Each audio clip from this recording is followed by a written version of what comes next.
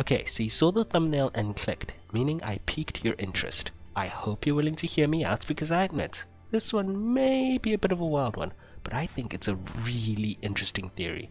So let's get started on how Ruby's eyes will be used to save Salem from her Grimm half. Now that it's become clear that Volume 9 will be taking place outside of Remnant, that opens up so many possibilities. Our cast has the opportunity to learn and experience things no one in Remnant has ever experienced before, and gain something from it, whether it be wisdom, internal power, or some other third thing.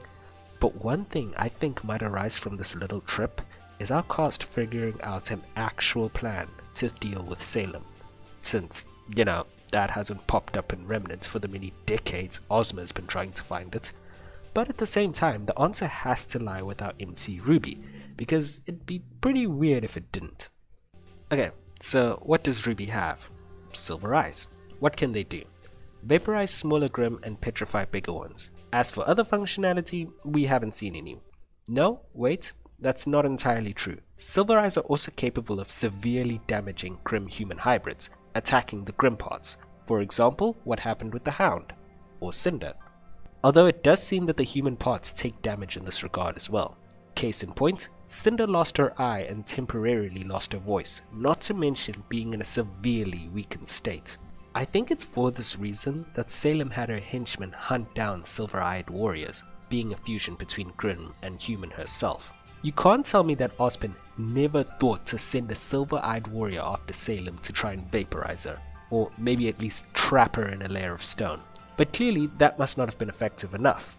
The key word, however, being enough, since her henchmen hunt down silver-eyed warriors. I mean, if the silver eyes had no effect, she wouldn't bother with them, right? She must have fought one at some point and realized how much of a pain it was for her to deal with them.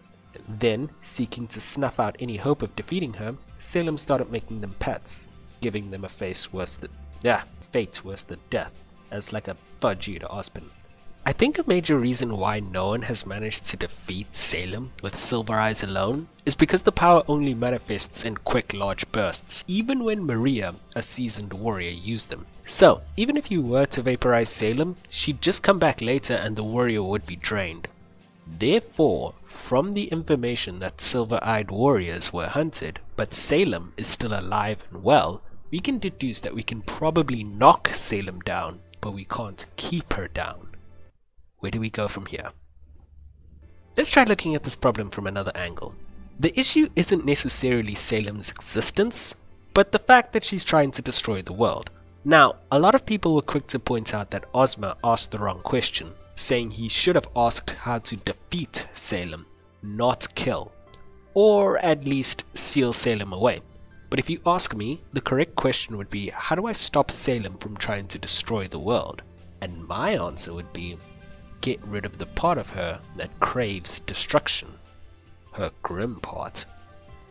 You may be asking if that's even possible, but let's think about what Salem actually is. Salem is an immortal human who has been fused with the essence of Grimm. By the logic that she's immortal, she can't permanently lose or replace any human part of herself. She should always be able to regenerate any missing human bits. Even if you were to remove her heart or brain, or even drain all of her blood, she should be able to get that stuff back. But wait, the Grimm pool isn't a part of her.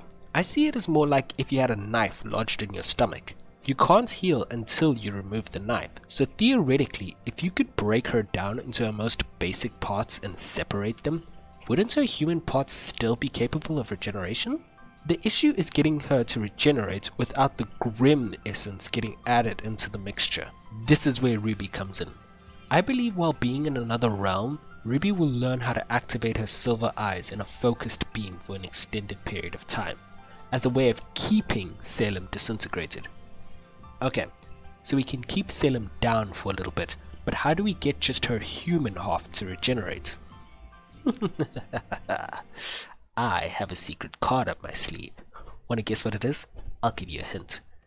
If only we had a way for humans to heal using something only humans have, or any creature with a soul. And if only we had someone capable of boosting this thing to an insane level after going through an evolution of some kind. If only Jean. It's Jean. I bet some of you knew beforehand that Team RWBY would fall into the abyss as soon as it was mentioned. Or, like me, you didn't pay enough attention to the opening visuals because you were distracted by that awesome theme song. Some roses will never bloom.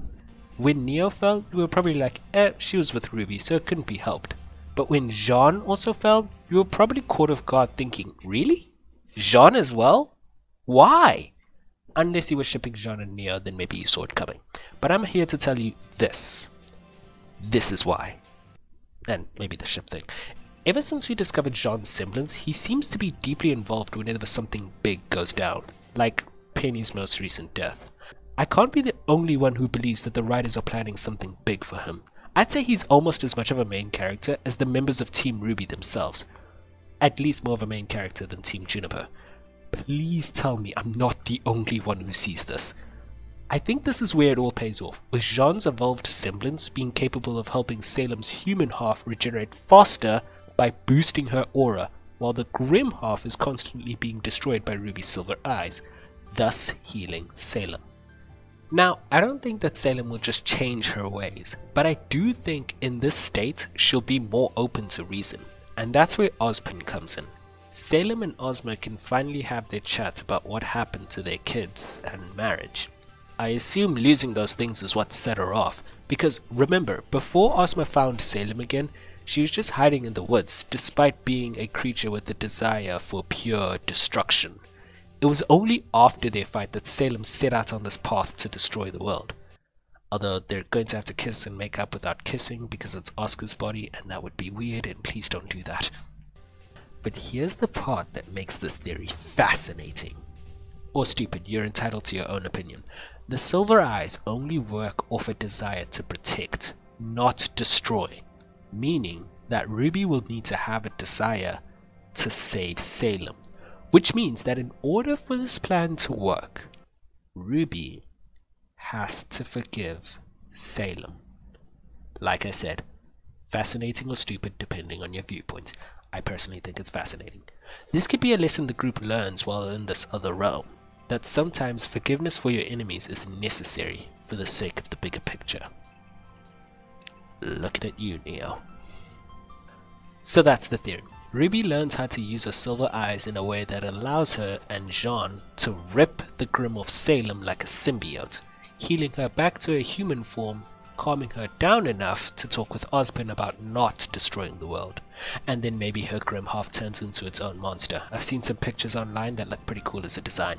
And then Cinder becomes the main villain because we all know she has her own agenda. And then the team fights Cinder. And then, okay, I'm going off the rails here.